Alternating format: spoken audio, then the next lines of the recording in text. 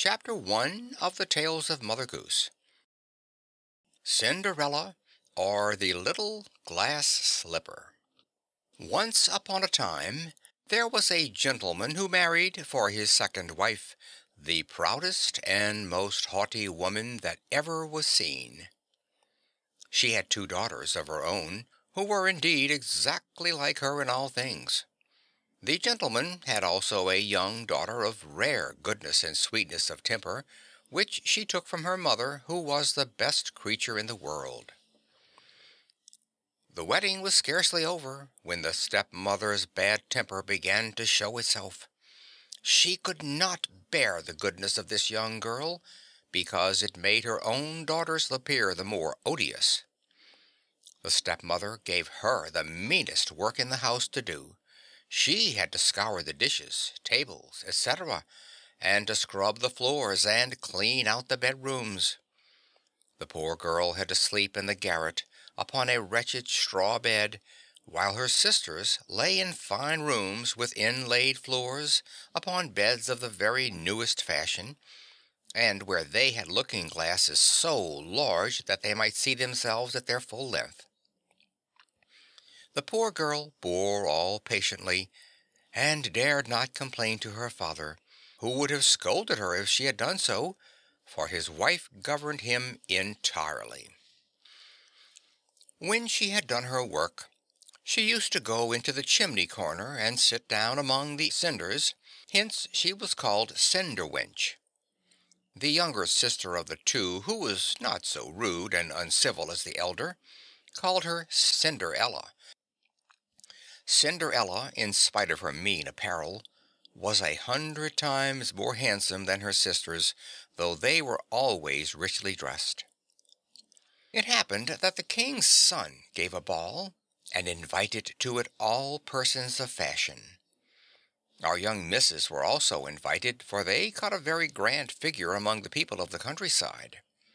They were highly delighted with the invitation, and wonderfully busy choosing the gowns, petticoats, and headdresses which might best become them. This made Cinderella's lot still harder, for it was she who ironed her sisters' linen and plaited their ruffles. They talked all day long of nothing but how they should be dressed. "For my part," said the elder, "I will wear my red velvet suit with French trimmings."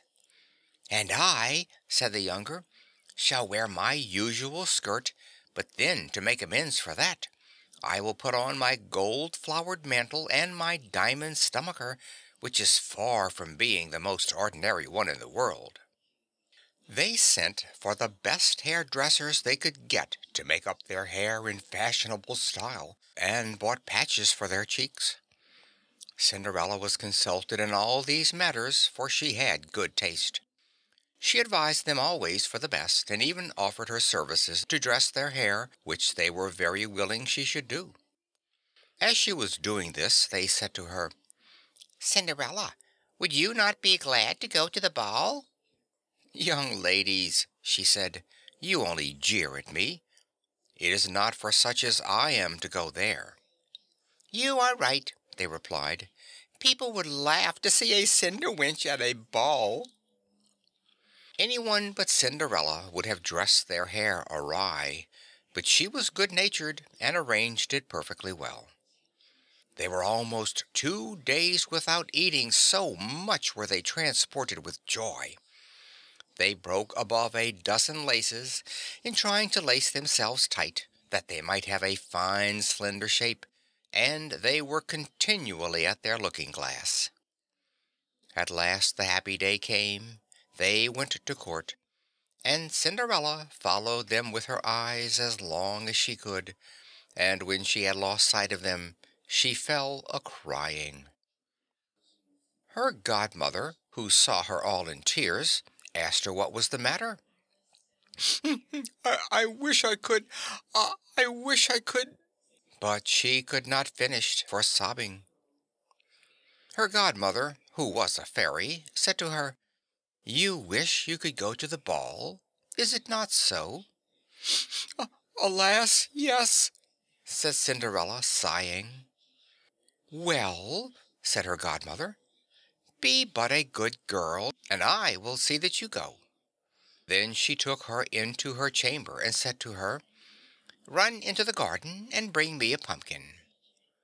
Cinderella went at once to gather the finest she could get and brought it to her godmother, not being able to imagine how this pumpkin would help her go to the ball. Her godmother scooped out all the inside of it, leaving nothing but the rind.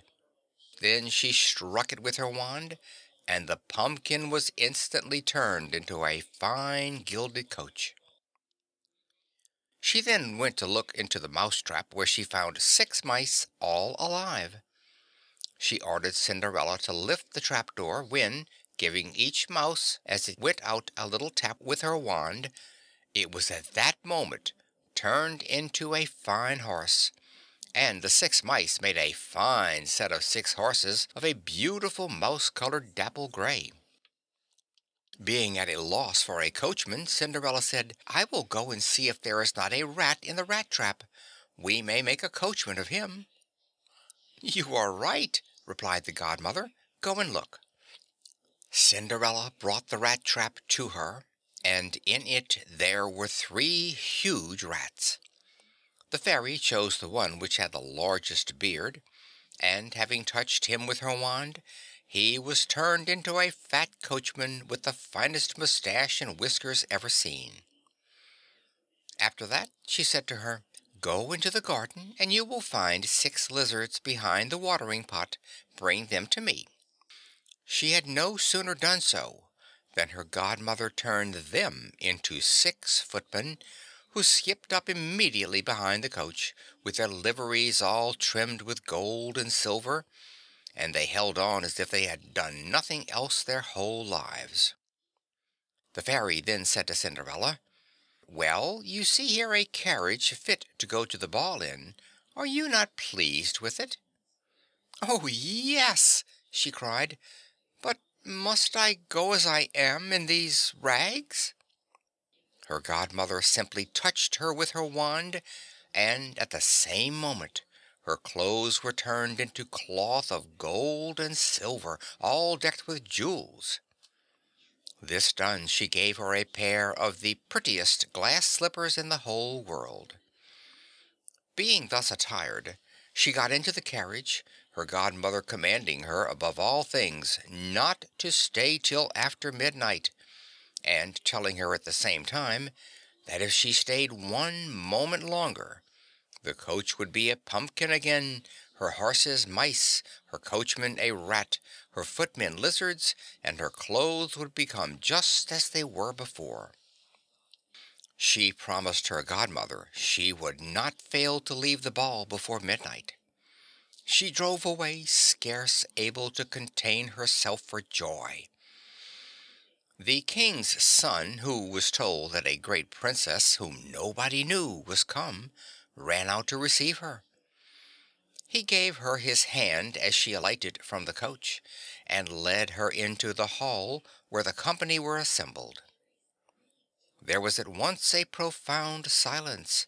Everyone left off dancing, and the violin ceased to play, so attracted was everyone by the singular beauties of the unknown newcomer. Nothing was then heard but a confused sound of voices saying, "Ha! How beautiful she is! Ha! How beautiful she is!" The king himself, old as he was, could not keep his eyes off her, and he told the queen under his breath that it was a long time since he had seen so beautiful and lovely a creature. All the ladies were busy studying her clothes and headdress, so that they might have theirs made next day after the same pattern, provided they could meet with such fine materials and able hands to make them. The king's son conducted her to the seat of honor, and afterwards took her out to dance with him. She danced so very gracefully that they all admired her more and more. A fine collation was served, but the young prince ate not a morsel, so intently was he occupied with her. She went and sat down beside her sisters, showing them 1,000 civilities, and giving them, among other things, part of the oranges and citrons with which the prince had regaled her. This very much surprised him, for they had not been presented to her. Cinderella heard the clock strike 11:45. She at once made her adieus to the company and hastened away as fast as she could. As soon as she got home, she ran to find her godmother, and after having thanked her, she said she wished she might go to the ball the next day, because the king's son had asked her to do so. As she was eagerly telling her godmother all that happened at the ball, her two sisters knocked at the door. Cinderella opened it. "How long you have stayed!" said she, yawning, rubbing her eyes, and stretching herself as if she had been just awakened. She had not, however, had any desire to sleep since they went from home. "If you had been at the ball," said one of her sisters, "you would not have been tired with it. There came thither the finest princess, the most beautiful ever was seen with mortal eyes. She showed us 1,000 civilities and gave us oranges and citrons." Cinderella did not show any pleasure at this. Indeed, she asked them the name of the princess, but they told her they did not know it, and that the king's son was very much concerned, and would give all the world to know who she was. At this Cinderella, smiling, replied, "Was she then so very beautiful? How fortunate you have been! Could I not see her? Ah, dear Miss Charlotte, do lend me your yellow suit of clothes which you wear every day." "Aye, to be sure," cried Miss Charlotte. "Lend my clothes to such a dirty cinder wench as thou art? I should be out of my mind to do so." Cinderella indeed expected such an answer and was very glad of the refusal, for she would have been sadly troubled if her sister had lent her what she jestingly asked for. The next day the two sisters went to the ball, and so did Cinderella, but dressed more magnificently than before. The king's son was always by her side, and his pretty speeches to her never ceased. These by no means annoyed the young lady. Indeed, she quite forgot her godmother's orders to her, so that she heard the clock begin to strike 12 when she thought it could not be more than 11. She then rose up and fled as nimbly as a deer. The prince followed, but could not overtake her. She left behind one of her glass slippers, which the prince took up most carefully. She got home, but quite out of breath, without her carriage, and in her old clothes, having nothing left of all her finery but one of the little slippers, fellow to the one she had dropped. The guards at the palace gate were asked if they had not seen a princess go by, and they replied they had seen nobody go out but a young girl, very meanly dressed, who had more the air of a poor country girl than of a young lady. When the two sisters returned from the ball, Cinderella asked them if they had had a pleasant time, and if the fine young lady had been there. They told her yes, but that she had hurried away the moment it struck 12, and with so much haste that she dropped one of her little glass slippers, the prettiest in the world, which the king's son had taken up. They said further that he had done nothing but look at her all the time, and that most certainly he was very much in love with the beautiful owner of the glass slipper. What they said was true, for a few days after the king's son caused it to be proclaimed by sound of trumpet that he would marry her whose foot this slipper would fit exactly. They began to try it on the princesses, then on the duchesses, and then on all the ladies of the court, but in vain. It was brought to the two sisters, who did all they possibly could to thrust a foot into the slipper, but they could not succeed. Cinderella, who saw this and knew her slipper, said to them, laughing, "Let me see if it will not fit me." Her sisters burst out a-laughing and began to banter her. The gentleman who was sent to try the slipper looked earnestly at Cinderella and, finding her very handsome, said it was but just that she should try, and that he had orders to let every lady try it on. He obliged Cinderella to sit down, and, putting the slipper to her little foot, he found it went on very easily, and fitted her as if it had been made of wax.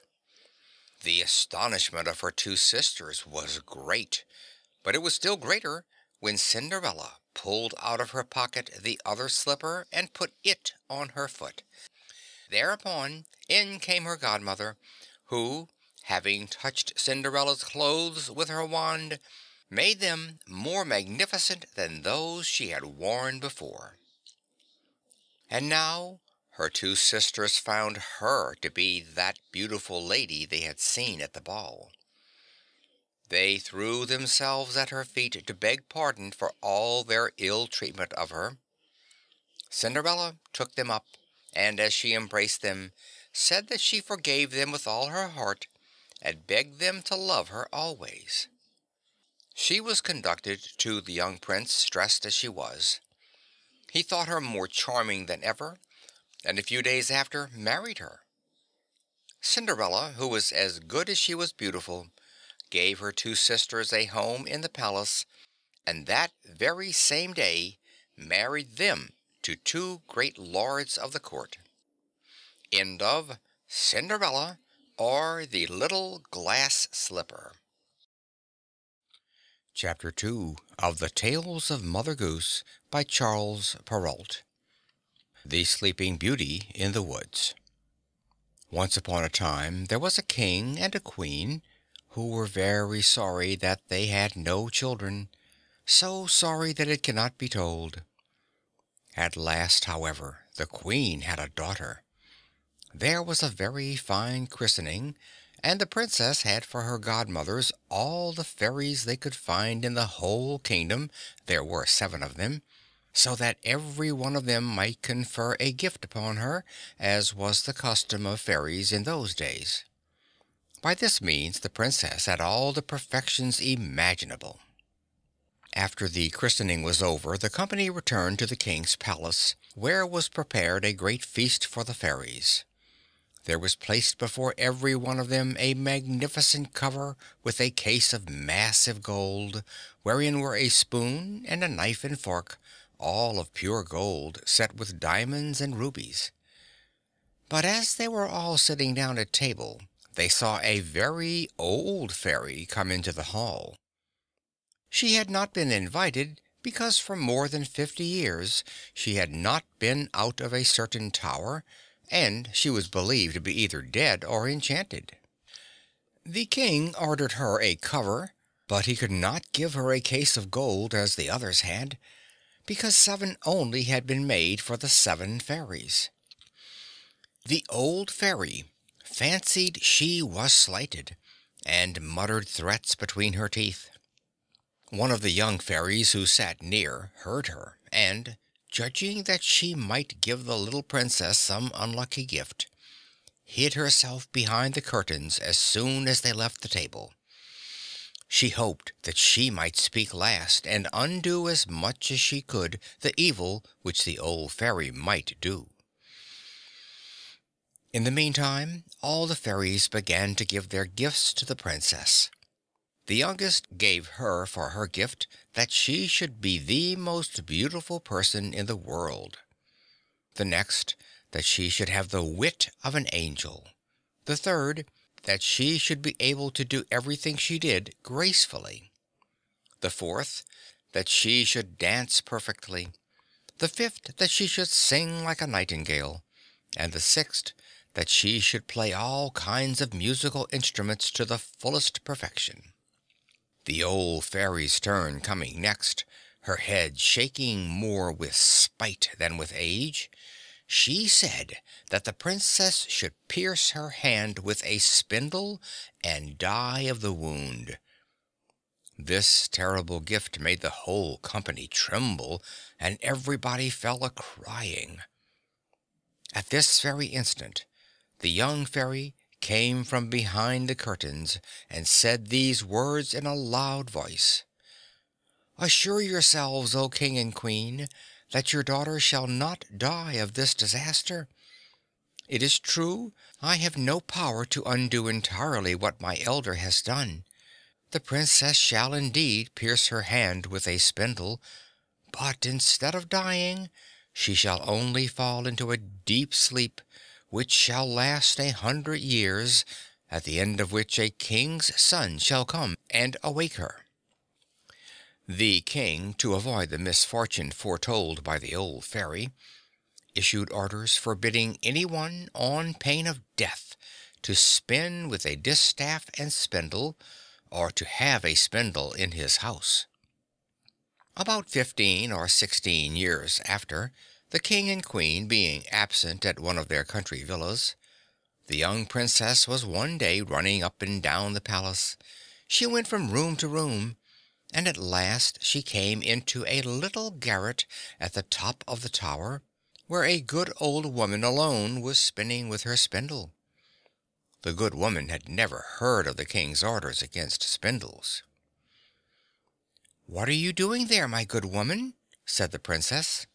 "I am spinning, my pretty child," said the old woman, who did not know who the princess was. "Ha!" said the princess. "This is very pretty. How do you do it? Give it to me. Let me see if I can do it."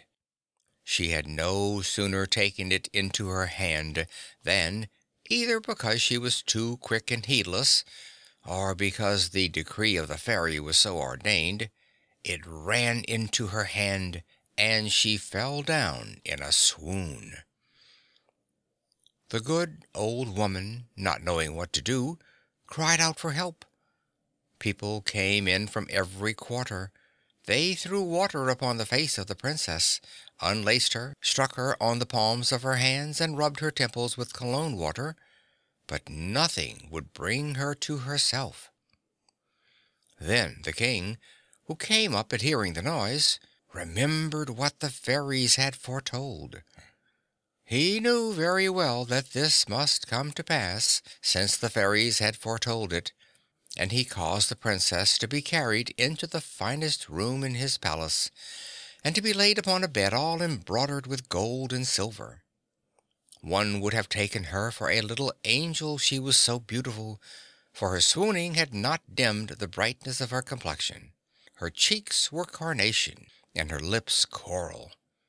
It is true her eyes were shut, but she was heard to breathe softly, which satisfied those about her that she was not dead. The king gave orders that they should let her sleep quietly till the time came for her to awake. The good fairy who had saved her life by condemning her to sleep 100 years was in the kingdom of Matakin, 12,000 leagues off, when this accident befell the princess, but she was instantly informed of it by a little dwarf who had 7-leagued boots, that is, boots with which he could stride over 7 leagues of ground at once. The fairy started off at once and arrived about an hour later in a fiery chariot drawn by dragons. The king handed her out of the chariot, and she approved everything he had done, but as she had very great foresight, she thought that when the princess should awake, she might not know what to do with herself if she was all alone in this old palace. This was what she did. She touched with her wand everything in the palace except the king and queen. Governesses, maids of honor, ladies of the bedchamber, gentlemen, officers, stewards, cooks, undercooks, kitchen maids, guards with their porters, pages and footmen. She likewise touched all the horses which were in the stables, the cart horses, the hunters and the saddle horses, the grooms, the great dogs in the outward court, and little Mopsy too, the princess's spaniel, which was lying on the bed. As soon as she touched them they all fell asleep, not to awaken again until their mistress did, that they might be ready to wait upon her when she wanted them. The very spits at the fire, as full as they could hold of partridges and pheasants, fell asleep, and the fire itself as well. All this was done in a moment. Fairies are not long in doing their work. And now the king and queen, having kissed their dear child without waking her, went out of the palace and sent forth orders that nobody should come near it. These orders were not necessary, for in a quarter of an hour's time there grew up all round about the park such a vast number of trees, great and small, bushes and brambles, twining one with another, that neither man nor beast could pass through, so that nothing could be seen but the very top of the towers of the palace, and that too only from afar off. Everyone knew that this also was the work of the fairy, in order that while the princess slept she should have nothing to fear from curious people. After 100 years, the son of the king then reigning, who was of another family from that of the sleeping princess, was a-hunting on that side of the country, and he asked what those towers were which he saw in the middle of a great thick wood. Everyone answered according as they had heard.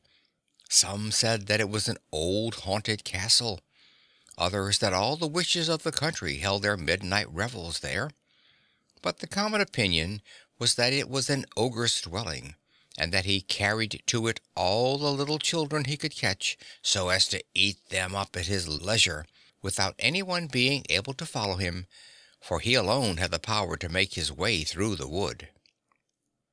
The prince did not know what to believe, and presently a very aged countryman spake to him thus: "May it please your royal highness, more than 50 years since I heard from my father that there was then in this castle the most beautiful princess that was ever seen, that she must sleep there 100 years, and that she should be waked by a king's son for whom she was reserved." The young prince, on hearing this, was all on fire. He thought, without weighing the matter, that he could put an end to this rare adventure, and pushed on by love and the desire of glory, resolved at once to look into it. As soon as he began to get near to the woods, all the great trees, the bushes and brambles gave way of themselves to let him pass through. He walked up to the castle, which he saw at the end of a large avenue, and you can imagine he was a good deal surprised when he saw none of his people following him, because the trees closed again as soon as he had passed through them. However, he did not cease from continuing his way. A young prince in search of glory is ever valiant. He came into a spacious outer court, and what he saw was enough to freeze him with horror. A frightful silence reigned over all. The image of death was everywhere, and there was nothing to be seen but what seemed to be the outstretched bodies of dead men and animals. He, however, very well knew by the ruby faces and pimpled noses of the porters that they were only asleep, and their goblets, wherein still remained some drops of wine, showed plainly that they had fallen asleep while drinking their wine. He then passed a court paved with marble, went up the stairs and came into the guard chamber, where guards were standing in their ranks, with their muskets upon their shoulders, and snoring with all their might. He went through several rooms full of gentlemen and ladies, some standing and others sitting, but all were asleep. He came into a gilded chamber, where he saw upon a bed, the curtains of which were all open, the most beautiful sight ever beheld. A princess who appeared to be about 15 or 16 years of age, and whose bright and resplendent beauty had something divine in it. He approached with trembling and admiration, and fell down upon his knees before her. Then, as the end of the enchantment was come, the princess awoke, and looking on him with eyes more tender than could have been expected at first sight, said, "Is it you, my prince? You have waited a long while." The prince, charmed with these words, and much more with the manner in which they were spoken, knew not how to show his joy and gratitude. He assured her that he loved her better than he did himself. Their discourse was not very connected, but they were the better pleased, for where there is much love there is little eloquence. He was more at a loss than she, and we need not wonder at it.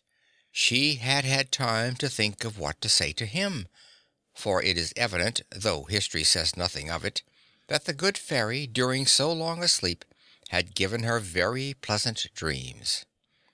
In short, they talked together for 4 hours, and then they said not half they had to say. In the meanwhile, all the palace had woke up with the Princess. Every one thought upon his own business, and as they were not in love, they were ready to die of hunger. The Lady of Honor, being as sharp set as the other folks, grew very impatient, and told the Princess aloud that the meal was served. The Prince helped the Princess to rise. She was entirely and very magnificently dressed, but His Royal Highness took care not to tell her that she was dressed like his great-grandmother and had a high collar. She looked not a bit the less charming and beautiful for all that. They went into the great mirrored hall where they supped, and were served by the officers of the Princess's household. The violins and hautboys played old tunes, but they were excellent, though they had not been played for 100 years. And after supper, without losing any time, the Lord Almoner married them in the chapel of the castle. They had but very little sleep, the Princess scarcely needed any, and the Prince left her next morning to return into the city, where his father was greatly troubled about him. The Prince told him that he lost his way in the forest, as he was hunting, and that he had slept in the cottage of a charcoal burner who gave him cheese and brown bread. The king, his father, who was a good man, believed him, but his mother could not be persuaded that it was true. And seeing that he went almost every day a-hunting, and that he always had some excuse ready for so doing, though he had been out 3 or 4 nights together, she began to suspect that he was married. For he lived thus with the Princess above 2 whole years, during which they had 2 children.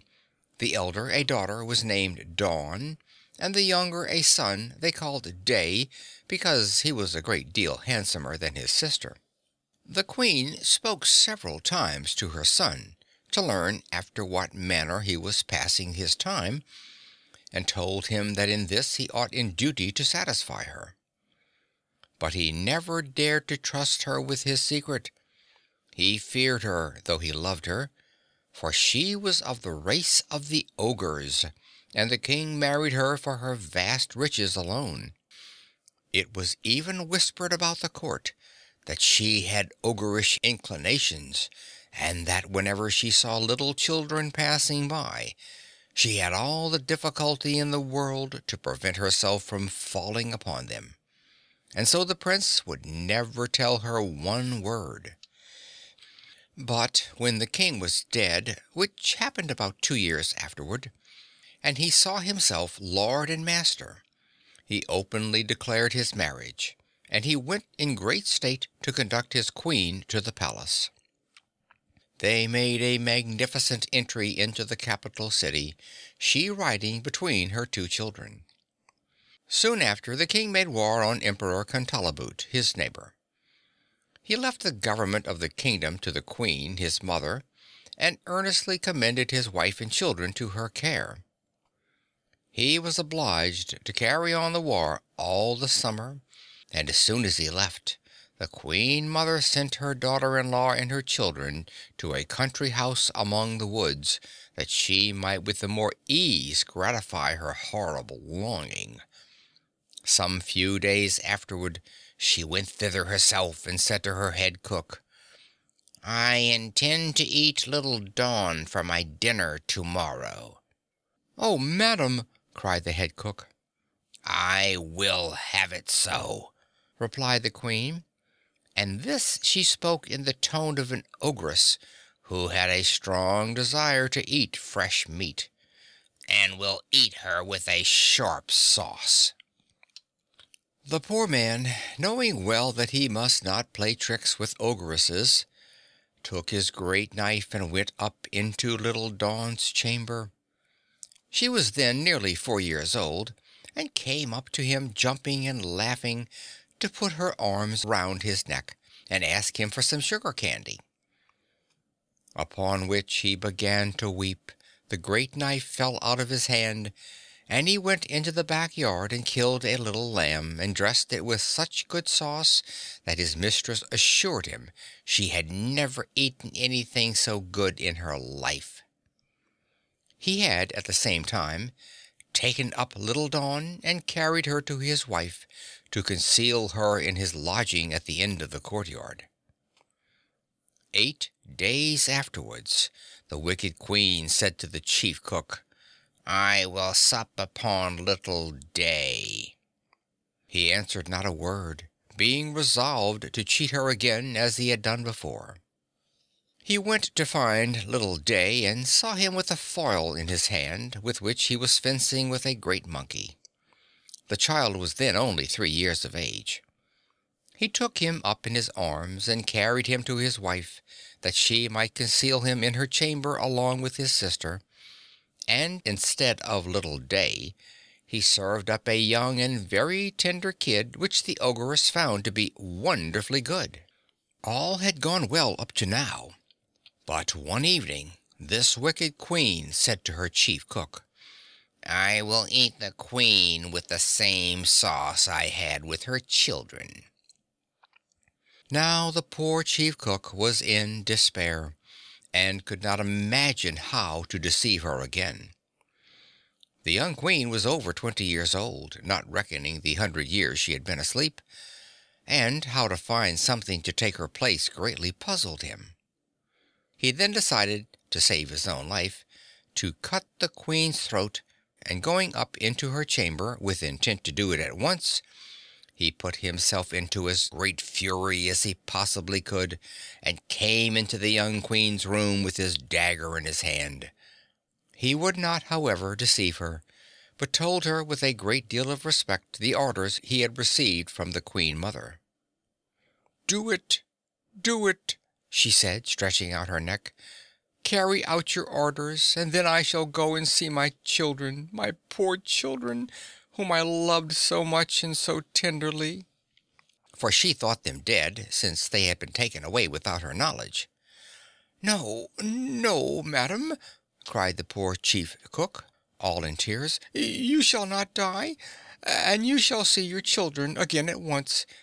But then you must go home with me to my lodgings, where I have concealed them, and I will deceive the queen once more by giving her a young hind in your stead."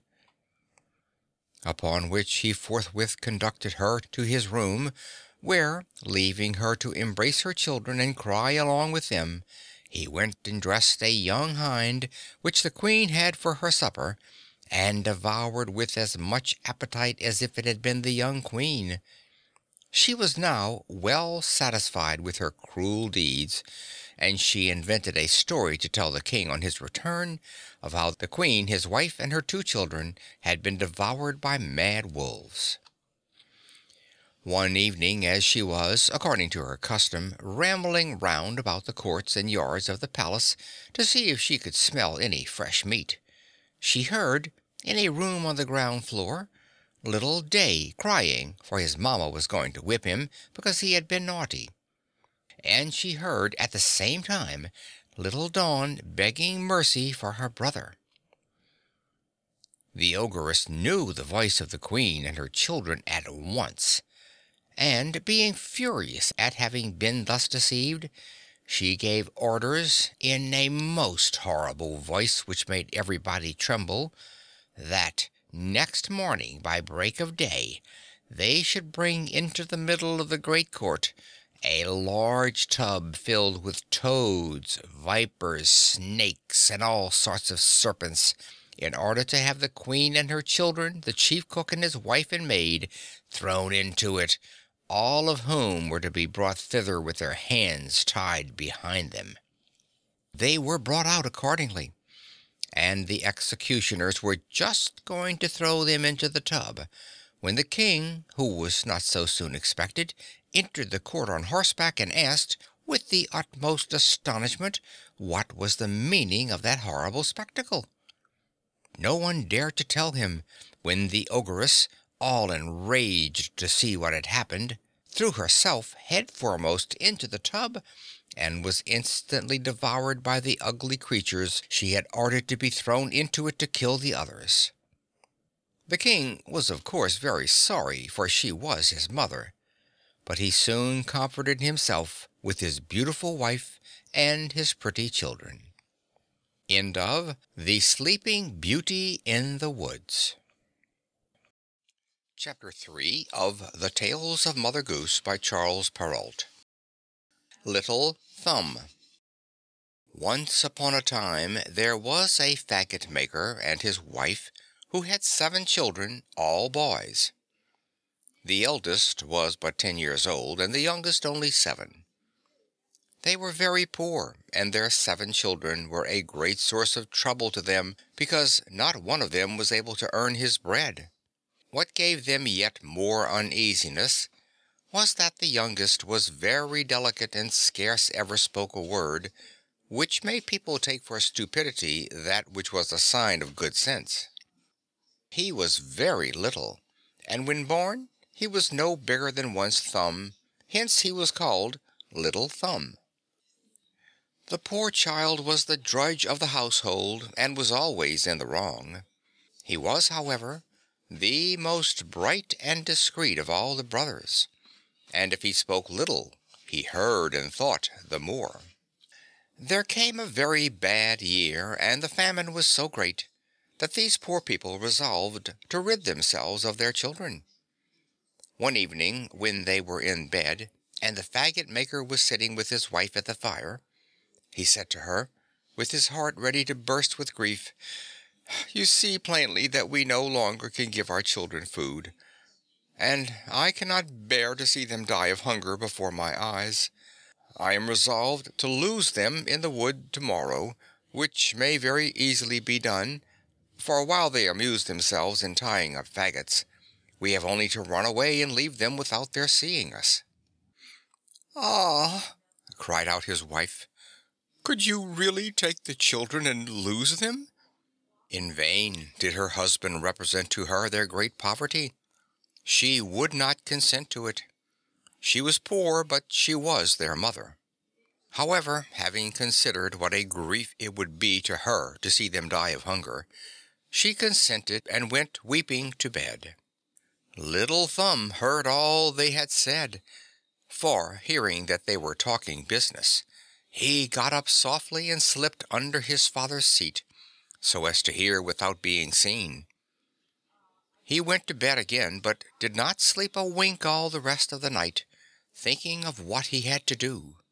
He got up early in the morning and went to the brookside, where he filled his pockets full of small white pebbles, and then returned home.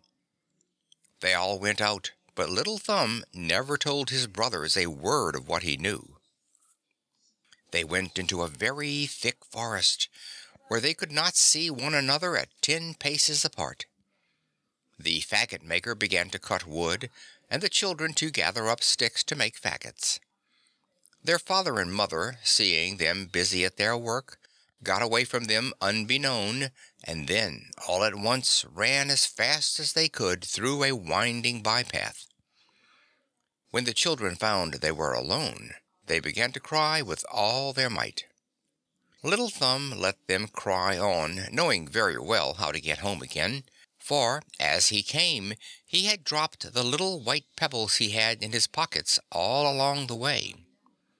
Then he said to them, "Do not be afraid, my brothers. Father and Mother have left us here, but I will lead you home again. Only follow me." They followed, and he brought them home by the very same way they had come into the forest. They dared not go in at first, but stood outside the door to listen to what their father and mother were saying. The very moment the faggot maker and his wife reached home, the lord of the manor sent them 10 crowns, which he had long owed them, and which they never hoped to see. This gave them new life, for the poor people were dying of hunger. The faggot maker sent his wife to the butcher's at once. As it was a long while since they had eaten, she bought thrice as much meat as was needed for supper for 2 people. When they had eaten, the woman said, "Ah, where are our poor children now? They would make a good feast of what we have left here. It was you, William, who wished to lose them. I told you we should repent of it. What are they now doing in the forest? Alas, perhaps the wolves have already eaten them up. You are very inhuman thus to have lost your children." The faggot maker grew at last quite out of patience, for she repeated 20 times that he would repent of it, and that she was in the right. He threatened to beat her if she did not hold her tongue. The faggot maker was, perhaps, more sorry than his wife, but she teased him so he could not endure it. She wept bitterly, saying, "Oh, alas! Where are my children now, my poor children?" She said this once so very loud that the children who were at the door heard her and cried out all together, "Here we are! Here we are!" She ran immediately to let them in and said as she embraced them, "How happy I am to see you again, my dear children! You are very tired and very hungry, and my poor Peter, you are covered with mud. Come in and let me clean you." Peter was her eldest son, whom she loved more than all the rest, because he was red-haired as she was herself. They sat down to table and ate with an appetite which pleased both father and mother, to whom they told how frightened they were in the forest, nearly all speaking at once. The good folk were delighted to see their children once more, and this joy continued while the 10 crowns lasted. But when the money was all spent, they fell again into their former uneasiness, and resolved to lose their children again. And that they might be the surer of doing it, they determined to take them much farther than before. They could not talk of this so secretly, but they were overheard by Little Thumb, who laid his plans to get out of the difficulty as he had done before. But though he got up very early to go and pick up some little pebbles, he could not, for he found the house door double locked. He did not know what to do. Their father had given each of them a piece of bread for their breakfast. He reflected that he might use of the bread instead of the pebbles, by throwing crumbs all along the way they should pass, and so he stuffed it in his pocket. Their father and mother led them into the thickest and most obscure part of the forest, and then, stealing away by a bypath, left them there. Little Thumb was not very much worried about it, for he thought he could easily find the way again by means of his bread, which he had scattered all along as he came. But he was very much surprised when he could not find a single crumb. The birds had come and eaten them all. Eaten them all. They were now in great trouble, for the more they wandered, the deeper they went into the forest. Night now fell, and there arose a high wind, which filled them with fear. They fancied they heard on every side the howling of wolves coming to devour them. They scarce dared to speak or turn their heads. Then it rained very hard, which wetted them to the skin. Their feet slipped at every step, and they fell into the mud, covering their hands with it so that they knew not what to do with them. Little Thumb climbed up to the top of a tree to see if he could discover anything. Looking on every side, he saw at last a glimmering light, like that of a candle, but a long way beyond the forest. He came down, and when upon the ground, he could see it no more, which grieved him sadly. However, having walked for some time with his brothers toward that side on which he had seen the light, he discovered it again as he came out of the wood.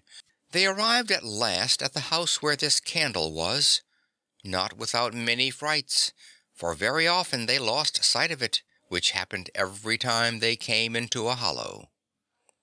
They knocked at the door, and a good woman came and opened it. She asked them what they wanted. Little Thumb told her they were poor children who were lost in the forest and desired to lodge there for charity's sake.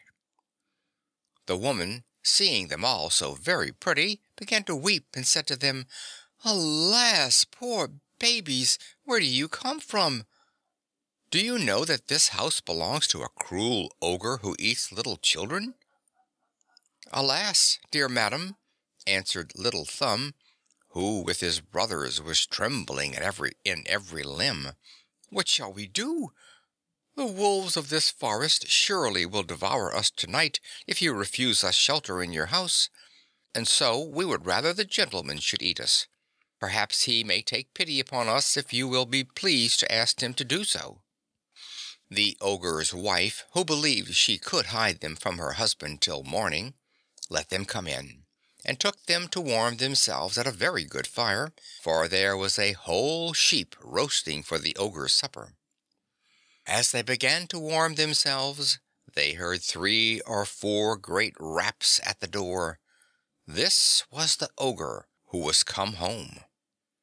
His wife quickly hid them under the bed and went to open the door. The ogre at once asked if supper was ready and the wine drawn, and then sat himself down to table. The sheep was as yet all raw, but he liked it the better for that. He sniffed about to the right and left, saying, "I smell fresh meat." "What you smell," said his wife, "must be the calf which I have just now killed and flayed." "I smell fresh meat, I tell you once more," replied the ogre, looking crossly at his wife, "and there is something here which I do not understand." As he spoke these words, he got up from the table and went straight to the bed. "Ah," said he, "that is how you would cheat me. I know not why I do not eat you too. It is well for you that you are tough. Here is game which comes very luckily to entertain 3 ogres of my acquaintance who are to pay me a visit in a day or 2. He dragged them out from under the bed, one by one. The poor children fell upon their knees and begged his pardon, but they had to do with one of the most cruel of ogres, who, far from having any pity on them, was already devouring them in his mind, and told his wife they would be delicate eating when she had made a good sauce. He then took a great knife and, coming up to these poor children, sharpened it upon a great whetstone which he held in his left hand. He had already taken hold of one of them when his wife said to him, "What need you do it now? Will you not have time enough tomorrow?" "Hold your prating," said the ogre. "They will eat the tenderer." "But you have so much meat already," replied his wife. "Here are a calf, 2 sheep, and half a pig." "That is true," said the ogre. "Give them a good supper that they may not grow thin, and put them to bed." The good woman was overjoyed at this and gave them a good supper, but they were so much afraid that they could not eat. As for the ogre, he sat down again to drink, being highly pleased that he had the wherewithal to treat his friends. He drank a dozen glasses more than ordinary, which got up into his head and obliged him to go to bed. The ogre had 7 daughters, who were still little children. These young ogresses had all of them very fine complexions, but they all had little gray eyes, quite round, hooked noses, a very large mouth, and very long sharp teeth set far apart. They were not as yet wicked, but they promised well to be, for they had already bitten little children. They had been put to bed early, all 7 in one bed, with every one a crown of gold upon her head. There was in the same chamber a bed of the like size, and the ogre's wife put the 7 little boys into this bed, after which she went to bed herself. Little Thumb, who had observed that the ogre's daughters had crowns of gold upon their heads, and was afraid lest the ogre should repent of his not killing them that evening, got up about midnight, and, taking his brothers' bonnets and his own, went very softly and put them upon the heads of the 7 little ogresses, after having taken off their crowns of gold, which he put upon his own head and his brothers', so that the ogre might take them for his daughters, and his daughters for the little boys whom he wanted to kill. Things turned out just as he had thought, for the ogre, waking about midnight, regretted that he had deferred till morning to do that which he might have done overnight, and jumped quickly out of bed, taking his great knife. "Let us see," said he, "how our little rogues do, and not make 2 jobs of the matter." He then went up, groping all the way, into his daughter's chamber, and coming to the bed where the little boys lay, and who were all fast asleep, except Little Thumb, who was terribly afraid when he found the ogre fumbling about his head as he had done about his brothers, he felt the golden crowns and said, "I should have made a fine piece of work of it truly. It is clear I drank too much last night." Then he went to the bed where the girls lay, and having found the boys' little bonnets, "Ah," said he, "my merry lads, are you there? Let us work boldly." And saying these words, without more ado, he cruelly murdered all his 7 daughters. Well pleased with what he had done, he went to bed again. As soon as Little Thumb heard the ogre snore, he waked his brothers and bade them put on their clothes quickly and follow him. They stole softly into the garden and got over the wall. They ran about all night, trembling all the while, without knowing which way they went. The ogre, when he woke, said to his wife, "Go upstairs and dress those young rascals who came here last night." The ogress was very much surprised at this goodness of her husband, not dreaming after what manner she should dress them, but thinking that he had ordered her to go up and put on their clothes. She went, and was horrified when she perceived her 7 daughters all dead. She began by fainting away, as was only natural in such a case. The ogre, fearing his wife was too long in doing what he had ordered, went up himself to help her. He was no less amazed than his wife at this frightful spectacle. "Oh, what have I done?" cried he. "The wretches shall pay for it, and that instantly." He threw a pitcher of water upon his wife's face, and having brought her to herself, "Give me quickly," cried he, "my 7-leagued boots, that I may go and catch them." He went out into the country, and after running in all directions he came at last into the very road where the poor children were, and not above 100 paces from their father's house. They espied the ogre, who went at one step from mountain to mountain, and over rivers as easily as the narrowest brooks. Little Thumb, seeing a hollow rock near the place where they were, hid his brothers in it and crowded into it himself, watching always what would become of the ogre. The ogre, who found himself tired with his long and fruitless journey, for these boots of 7 leagues greatly taxed the wearer, had a great mind to rest himself, and by chance went to sit down upon the rock in which the little boys had hidden themselves.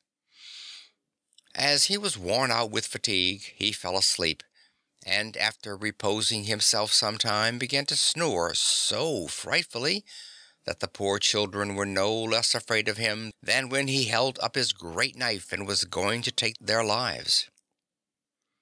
Little Thumb was not so much frightened as his brothers, and told them that they should run away at once toward home while the ogre was asleep so soundly, and that they need not be in any trouble about him. They took his advice and got home quickly. Little Thumb then went to the ogre, pulled off his boots gently, and put them on his own legs. The boots were very long and large, but as they were fairy boots, they had the gift of becoming big or little according to the legs of those who wore them, so that they fitted his feet and legs as well as if they had been made for him. He went straight to the ogre's house, where he saw his wife crying bitterly for the loss of her murdered daughters. "Your husband," said Little Thumb, "is in very great danger, for he has been taken by a gang of thieves who swore to kill him if he does not give them all his gold and silver. At the very moment they held their daggers at his throat, he perceived me and begged me to come and tell you the condition he was in, and to say that you should give me all he has of value, without retaining any one thing, for otherwise they will kill him without mercy. As his case is very pressing, he desired me to make use of his 7-leagued boots, which you see I have on, so that I might make the more haste, and that I might show you that I do not impose upon you." The good woman, being greatly frightened, gave him all she had. For this ogre was a very good husband, though he ate up little children. Little Thumb, having thus got all the ogre's money, came home to his father's house, where he was received with abundance of joy. There are many people who do not agree in regard to this act of Little Thumb's, and pretend that he never robbed the ogre at all, that he only thought he might very justly take off his 7-leagued boots, because he made no other use of them but to run after little children. These folks affirm that they are very well assured of this, because they have drunk and eaten often at the faggot maker's house. They declared that when Little Thumb had taken off the ogre's boots, he went to court, where he was informed that they were very much in trouble about a certain army which was 200 leagues off, and anxious as to the success of a battle. He went, they say, to the king, and told him that if he desired it, he would bring him news from the army before night. The king promised him a great sum of money if he succeeded. Little Thumb returned that very same night with the news, and this first expedition causing him to be known, he earned as much as he wished, for the king paid him very well for carrying his orders to the army. Many ladies employed him also to carry messages, from which he made much money. After having for some time carried on the business of a messenger and gained thereby great wealth, he went home to his father, and it is impossible to express the joy of his family. He placed them all in comfortable circumstances, bought places for his father and brothers, and by that means settled them very handsomely in the world, while he successfully continued to make his own way. End of Little Thumb. Chapter 4. The Master Cat, or Puss in Boots. Once upon a time there was a miller who left no more riches to the 3 sons he had than his mill, his ass, and his cat. The division was soon made. Neither the lawyer nor the attorney was sent for. They would soon have eaten up all the poor property. The eldest had the mill, the second the ass, and the youngest nothing but the cat. The youngest, as we can understand, was quite unhappy at having so poor a share. "My brothers," said he, "may get their living handsomely enough by joining their stocks together. But for my part, when I have eaten up my cat and made me a muff of his skin, I must die of hunger." The cat, who heard all this, without appearing to take any notice, said to him with a grave and serious air, "Do not afflict yourself, my master. You have nothing else to do, but to give me a bag and get a pair of boots made for me, that I may scamper through the brambles, and you shall see that you have not so poor a portion in me as you think." Though the cat's master did not think much of what he said, he had seen him play such cunning tricks to catch rats and mice, hanging himself by the heels or hiding himself in the meal to make believe he was dead, that he did not altogether despair of his helping him in his misery.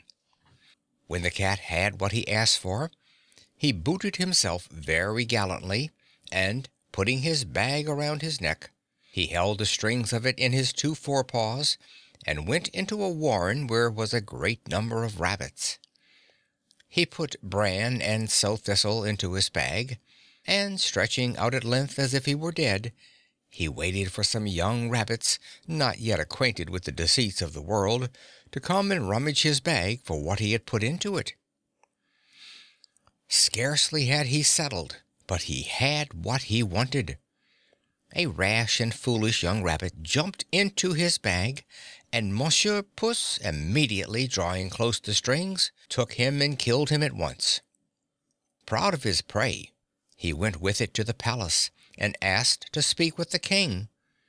He was shown upstairs into his Majesty's apartment, and, making a low bow to the king, he said, "I have brought you, sire, a rabbit, which my noble lord, the Master of Carabas," for that was the title which Puss was pleased to give his master, "has commanded me to present to your Majesty from him."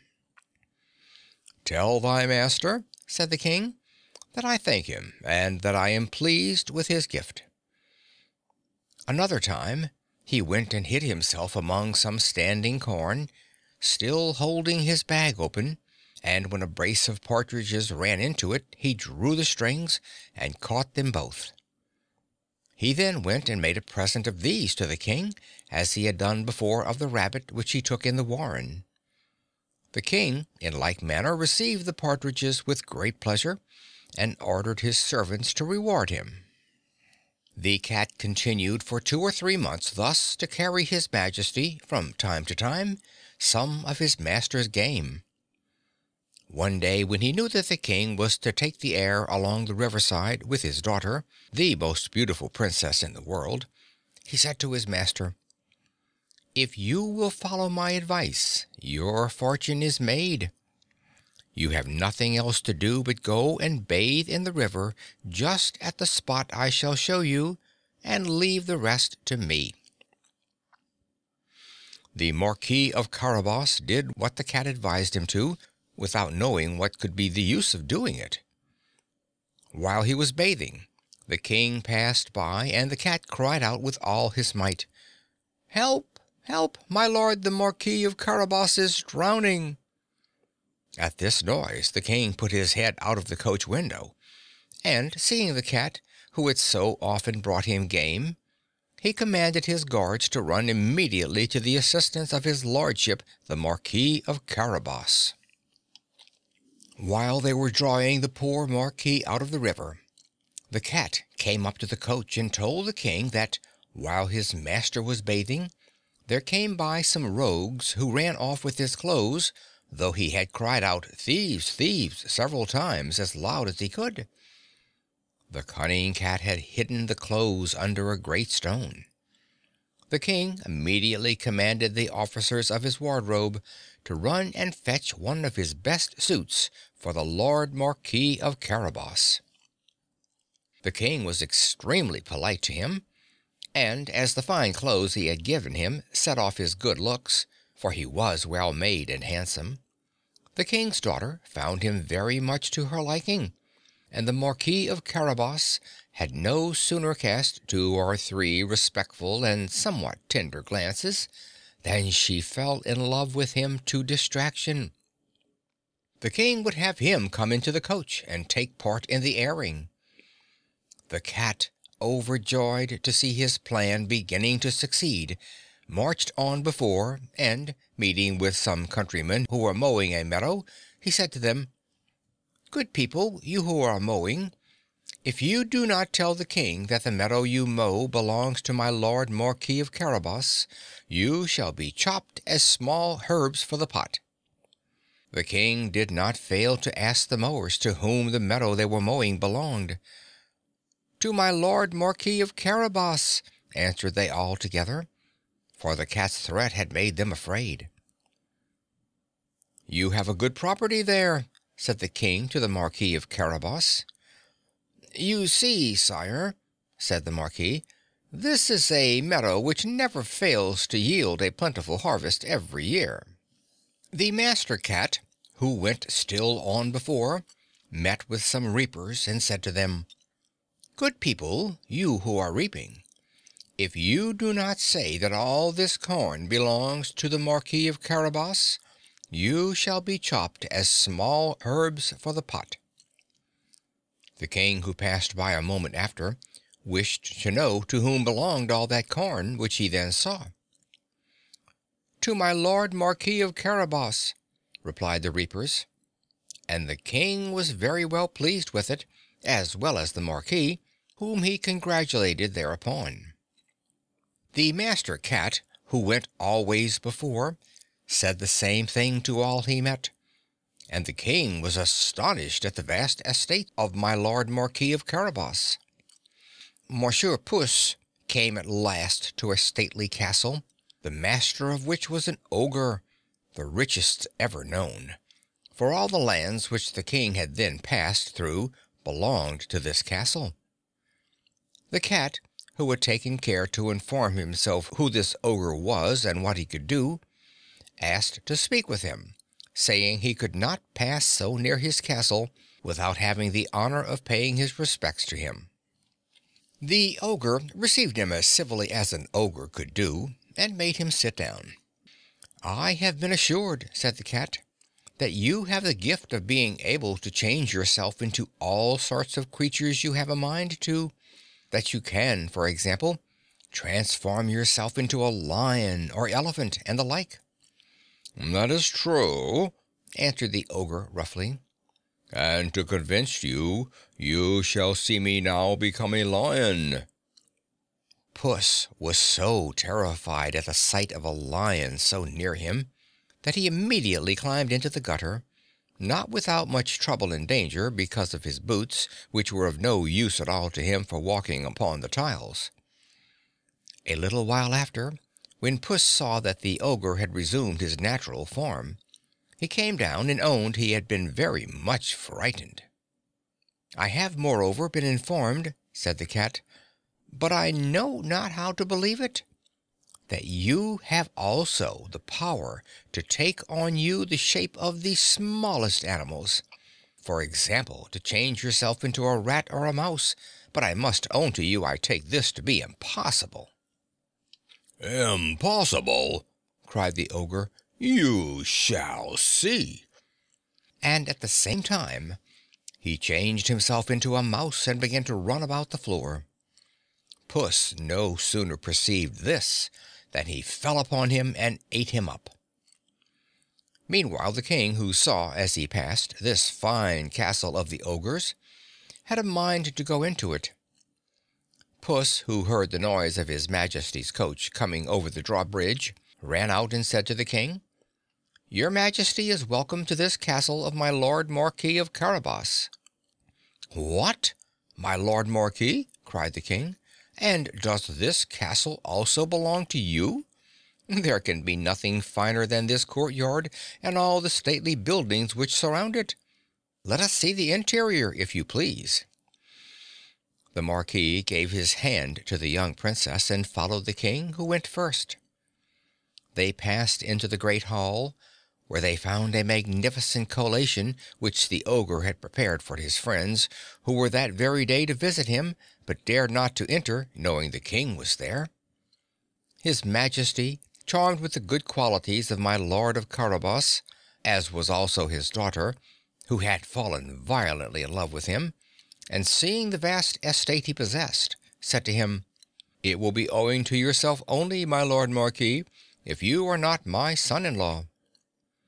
The Marquis, with low bows, accepted the honor which his majesty conferred upon him, and forthwith that very same day married the princess. Puss became a great lord, and never ran after mice any more except for his diversion. End of The Master Cat, or Puss in Boots. Chapter 5 of The Tales of Mother Goose by Charles Perrault. Riquet of the Tuft. Once upon a time there was a queen who had a son so ugly and so misshapen that it was long disputed whether he had human form. A fairy who was at his birth said, however, that he would be very amiable for all that, since he would have uncommon good sense. She even added that it would be in his power, by virtue of a gift she had just then given him, to bestow as much sense as he pleased on the person he loved the best. All this somewhat comforted the poor queen. It is true that this child no sooner learned to talk than he said 1,000 pretty things, and in all his actions there was an intelligence that was quite charming. I forgot to tell you that he was born with a little tuft of hair upon his head, which made them call him Riquet with the Tuft, for Riquet was the family name. 7 or 8 years later, the queen of a neighboring kingdom had 2 daughters who were twins. The firstborn of these was more beautiful than the day, whereat the queen was so very glad that those present were afraid that her excessive joy would do her harm. The same fairy who was present at the birth of little Riquet with the Tuft was here also, and to moderate the queen's gladness, she declared that this little princess should have no sense at all, but should be as stupid as she was pretty. This mortified the queen extremely, but afterward she had a far greater sorrow, for the second daughter proved to be very ugly. "Do not afflict yourself so much, madam," said the fairy. "Your daughter shall have her recompense. She shall have so great a portion of sense that the want of beauty will hardly be perceived." "God grant it," replied the queen. "But is there no way to make the eldest, who is so pretty, have any sense?" "I can do nothing for her, madam, as to sense," answered the fairy, "but everything as to beauty, and as there is nothing I would not do for your satisfaction, I give her for gift that she shall have the power to make handsome the person who shall best please her." As these princesses grew up, their perfections grew with them. All the public talk was of the beauty of the elder and the rare good sense of the younger. It is true also that their defects increased considerably with their age. The younger visibly grew uglier and uglier, and the elder became every day more and more stupid. She either made no answer at all to what was asked her, or said something very silly. She was, with all this, so unhandy that she could not place 4 pieces of china upon the mantelpiece without breaking one of them, nor drink a glass of water without spilling half of it upon her clothes. Although beauty is a very great advantage in young people, the younger sister was always the more preferred in society. People would indeed go first to the beauty to look upon and admire her, but turn aside soon after to the wit to hear 1,000 most entertaining and agreeable things. And it was amazing to see in less than a quarter of an hour's time the elder with not a soul near her, and the whole company crowding about the younger. The elder, dull as she was, could not fail to notice this, and without the slightest regret would have given all her beauty to have half her sister's wit. The queen, prudent as she was, could not help reproaching her several times for her stupidity, which almost made the poor princess die of grief.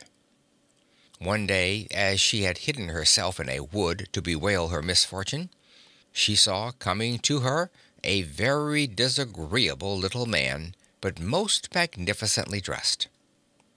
This was the young Prince Riquet with the Tuft, who, having fallen in love with her upon seeing her picture, many of which were distributed all the world over, had left his father's kingdom to have the pleasure of seeing and talking with her.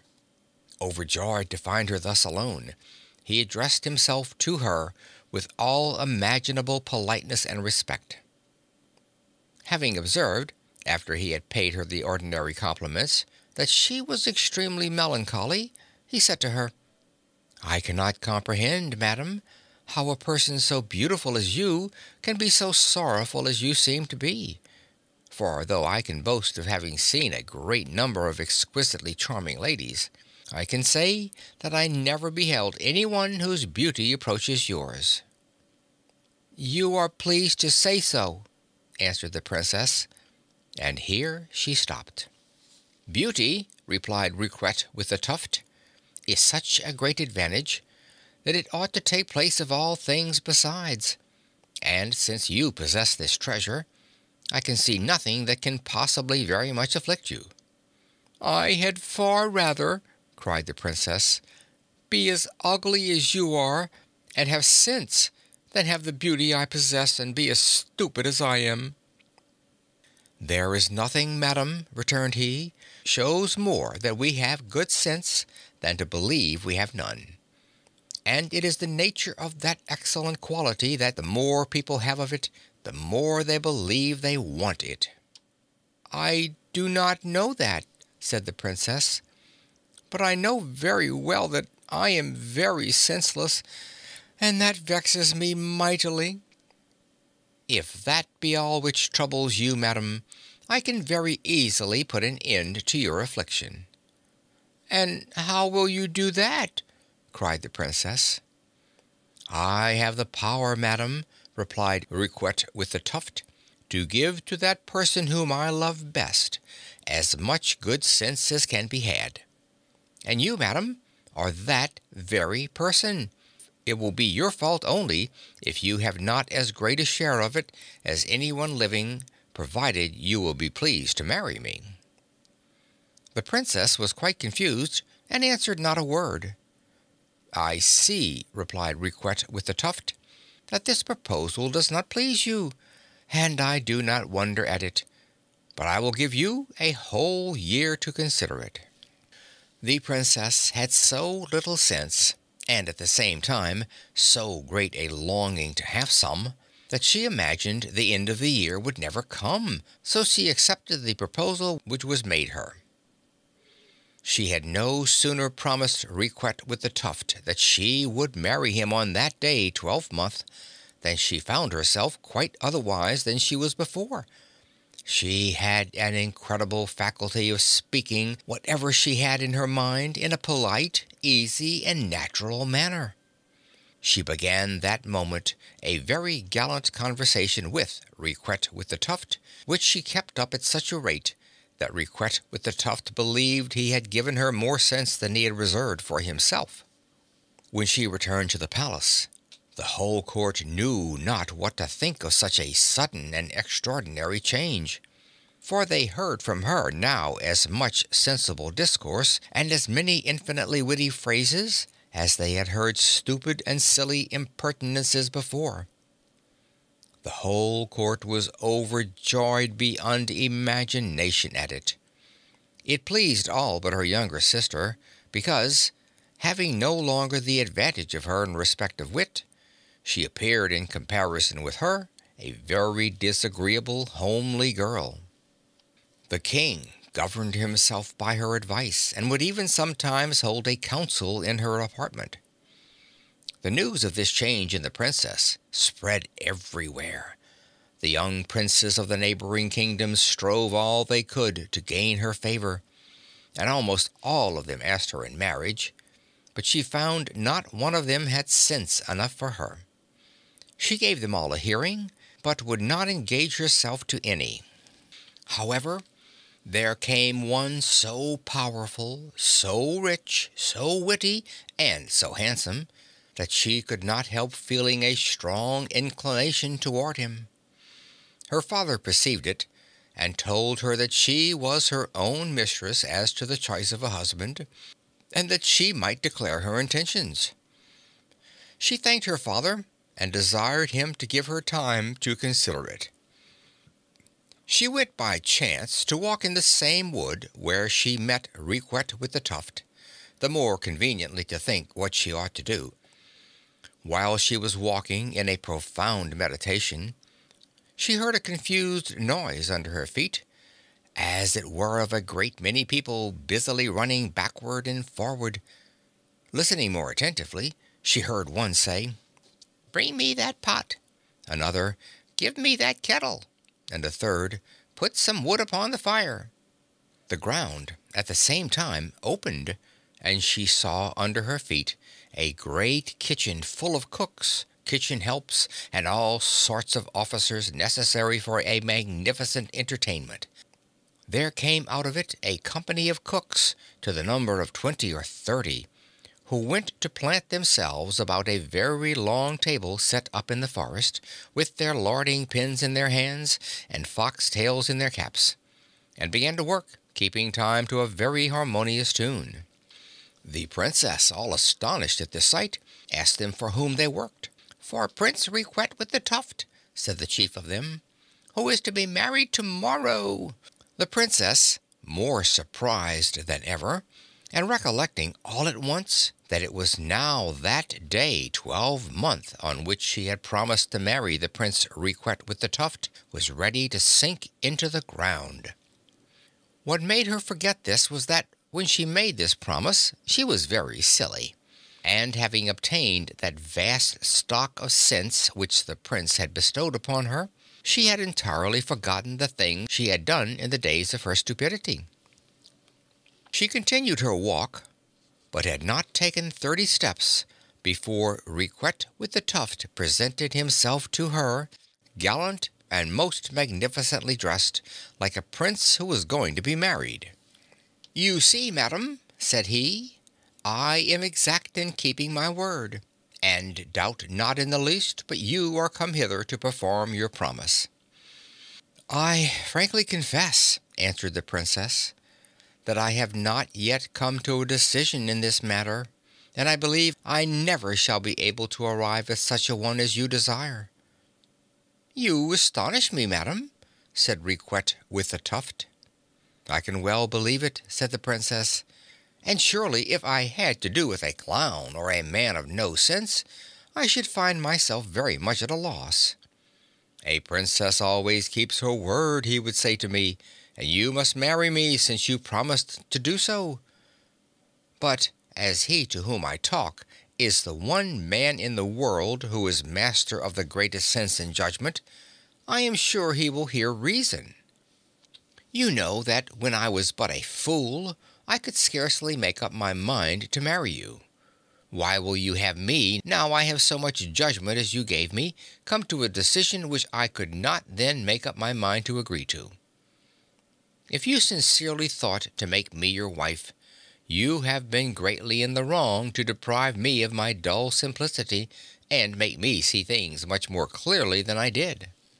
"If a man of no wit and sense," replied Riquet with the Tuft, "would be well received, as you say, in reproaching you for a breach of your word, why will you not let me, madam, have the same usage in a matter wherein all the happiness of my life is concerned?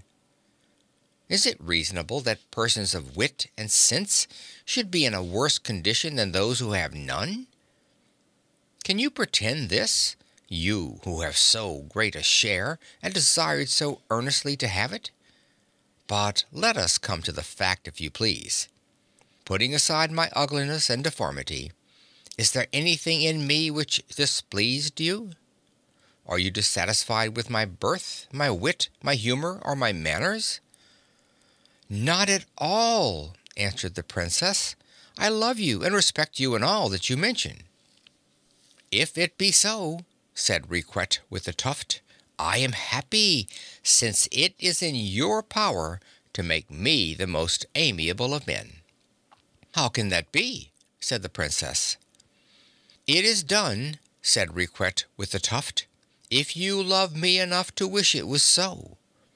And that you may no ways doubt, madam, of what I say, know that the same fairy who on my birthday gave me for gift the power of making the person who should please me witty and judicious, has in like manner given you for gift the power of making him whom you love and to whom you would grant the favor to be extremely handsome.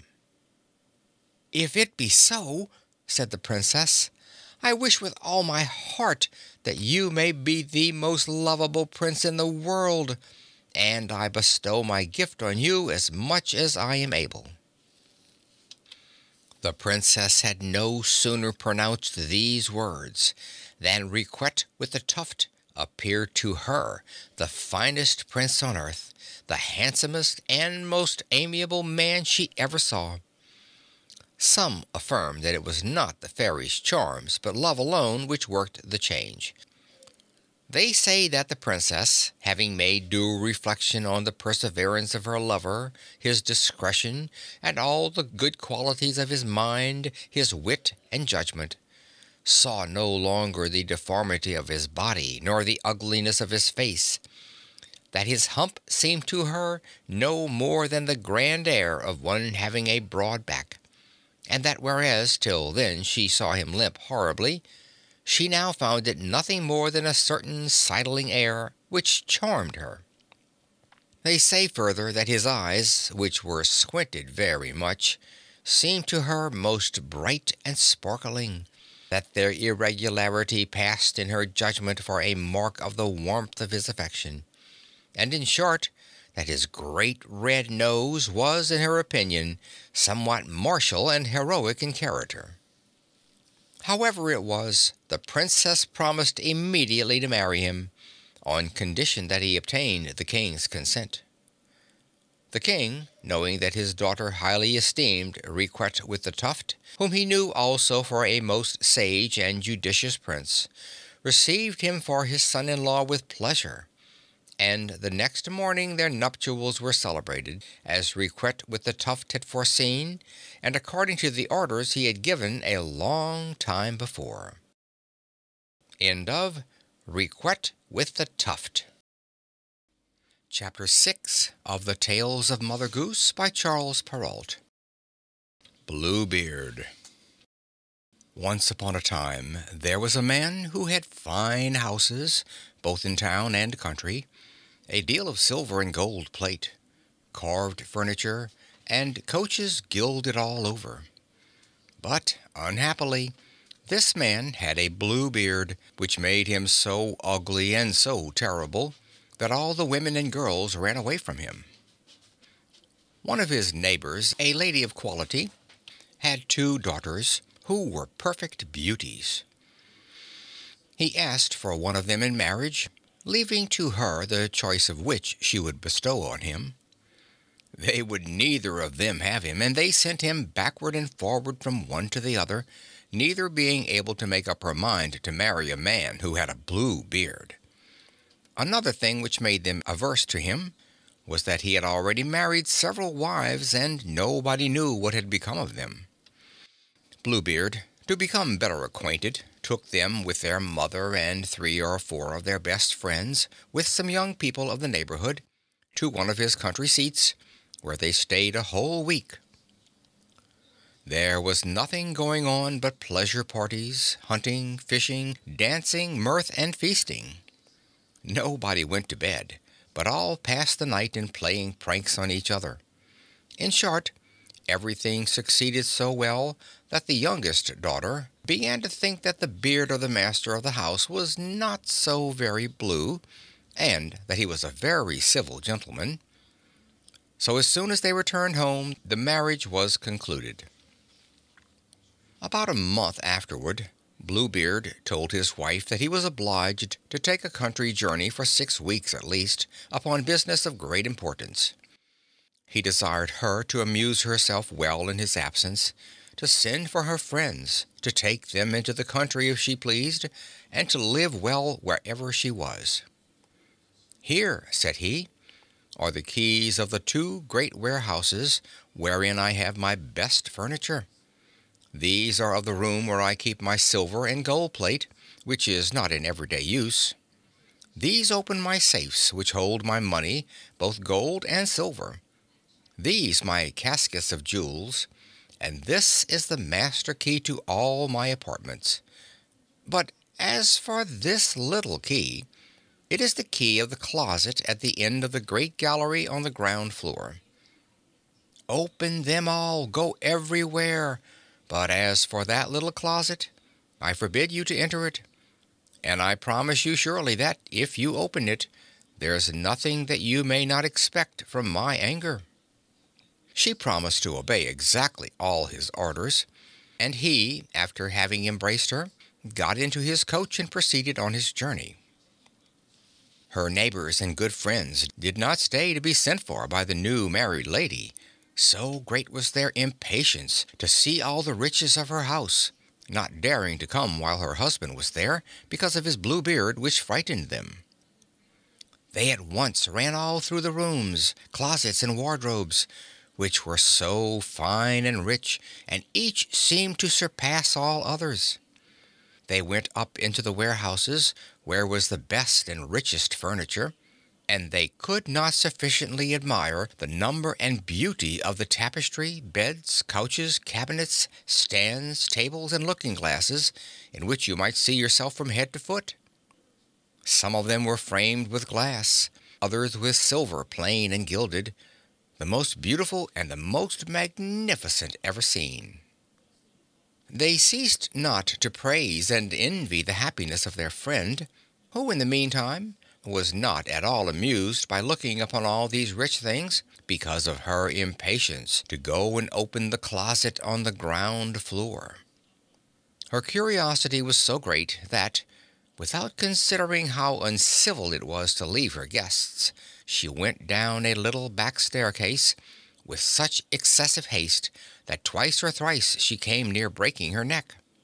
Having reached the closet door, she stood still for some time, thinking of her husband's orders, and considering that unhappiness might attend her if she was disobedient.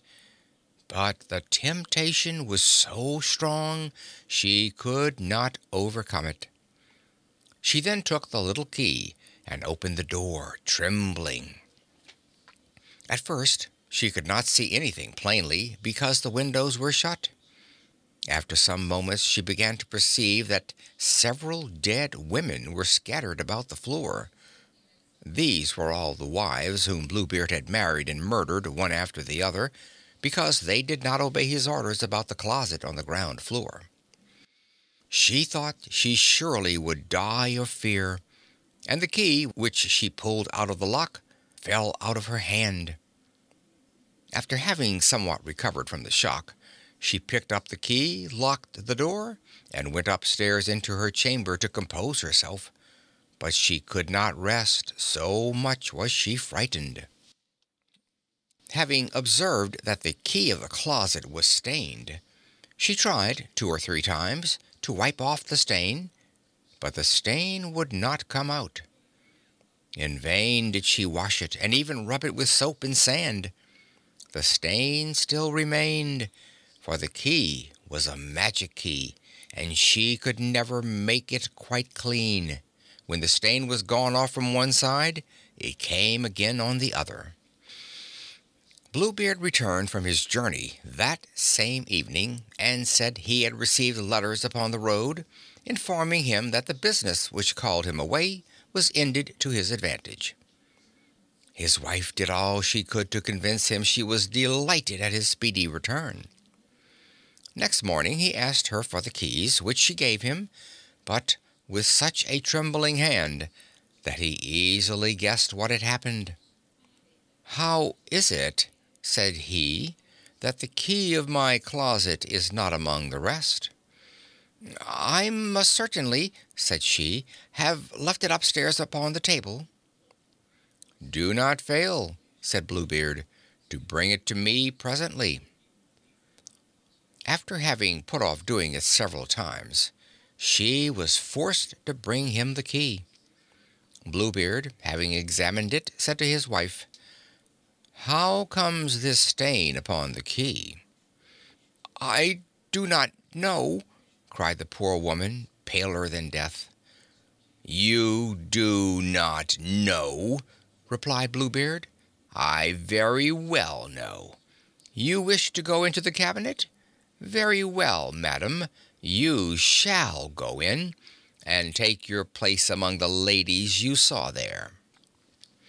She threw herself weeping at her husband's feet and begged his pardon with all the signs of a true repentance for her disobedience. She would have melted a rock, so beautiful and sorrowful was she. But Bluebeard had a heart harder than any stone. "You must die, madam," said he, "and that at once." "Since I must die," answered she, looking upon him with her eyes all bathed in tears, "give me some little time to say my prayers."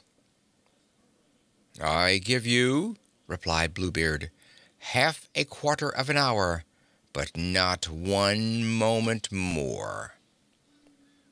When she was all alone, she called out to her sister and said to her, "Sister Anne," for that was her name, "go up, I beg you, to the top of the tower, and look if my brothers are not coming. They promised me they would come today, and if you see them, give them a sign to make haste." Her sister Anne went up to the top of the tower, and the poor afflicted wife cried out from time to time, "Anne, Sister Anne, do you see anyone coming?" And Sister Anne said, "I see nothing but the sun, which makes a dust, and the grass, which looks green." In the meanwhile, Bluebeard, holding a great saber in his hand, cried to his wife as loud as he could, "Come down instantly, or I shall come up to you." "One moment longer, if you please," said his wife. And then she cried out very softly, "Anne, Sister Anne, dost thou see anybody coming?" And Sister Anne answered, "I see nothing but the sun, which makes a dust, and the grass, which is green." "Come down quickly," cried Bluebeard, "or I will come up to you." "I am coming," answered his wife, and then she cried, "Anne, Sister Anne, dost thou not see anyone coming?" "I see," replied Sister Anne, "a great dust which comes from this side. Are they my brothers?" "Alas, no, my sister. I see a flock of sheep." "Will you not come down?" cried Bluebeard. "One moment longer," said his wife, and then she cried out, "Anne, Sister Anne, dost thou see nobody coming?" "I see," said she, "two horsemen, but they are yet a great way off." "God be praised," replied the poor wife joyfully. "They are my brothers. I will make them a sign as well as I can for them to make haste." Then Bluebeard bawled out so loud that he made the whole house tremble. The distressed wife came down and threw herself at his feet, all in tears, with her hair about her shoulders. "All this is no help to you," says Bluebeard. "You must die." Then, taking hold of her hair with one hand and lifting up his sword in the air with the other, he was about to take off her head. The poor lady, turning about to him and looking at him with dying eyes, desired him to afford her one little moment to her thoughts. "No, no," said he, "commend thyself to God." And then, lifting his arm, at this moment there was such a loud knocking at the gate that Bluebeard stopped suddenly. The gate was opened, and presently entered two horsemen, who, with sword in hand, ran directly to Bluebeard. He knew them to be his wife's brothers, one a dragoon, the other a musketeer. He ran away immediately, but the two brothers pursued him so closely that they overtook him before he could get to the steps of the porch. There they ran their swords through his body and left him dead. The poor wife was almost as dead as her husband, and had not strength enough to arise and welcome her brothers. Bluebeard had no heirs, and so his wife became mistress of all his estate. She made use of one portion of it to marry her sister Anne to a young gentleman who had loved her for a long while, another portion to buy captain's commissions for her brothers, and the rest to marry herself to a very worthy gentleman who made her forget the sorry time she had passed with Bluebeard. End of Bluebeard. Chapter 7 of The Tales of Mother Goose by Charles Perrault. The Fairy. Once upon a time there was a widow who had 2 daughters. The elder was so much like her, both in looks and character, that whoever saw the daughter saw the mother. They were both so disagreeable and so proud that there was no living with them. The younger, who was the very picture of her father for sweetness of temper and virtue, was withal one of the most beautiful girls ever seen. As people naturally love their own likeness, this mother doted on her elder daughter, and at the same time had a great aversion for the younger. She made her eat in the kitchen and work continually. Among other things, this unfortunate child had to go twice a day to draw water more than 1.5 miles from the house, and bring home a pitcher full of it. One day, as she was at this fountain, there came to her a poor woman who begged of her to let her drink. "Oh, yes, with all my heart, Goody," said this pretty little girl. Rinsing the pitcher at once, she took some of the cleanest water from the fountain and gave it to her, holding up the pitcher all the while that she might drink the easier. The good woman, having drunk, said to her, "You are so pretty, so good and courteous, that I cannot help giving you a gift." For this was a fairy who had taken the form of a poor country woman to see how far the civility and good manners of this pretty girl would go. "I will give you for gift," continued the fairy, "that at every word you speak there shall come out of your mouth either a flower or a jewel." When this pretty girl returned, her mother scolded at her for staying so long at the fountain. "I beg your pardon, Mamma," said the poor girl, "for not making more haste."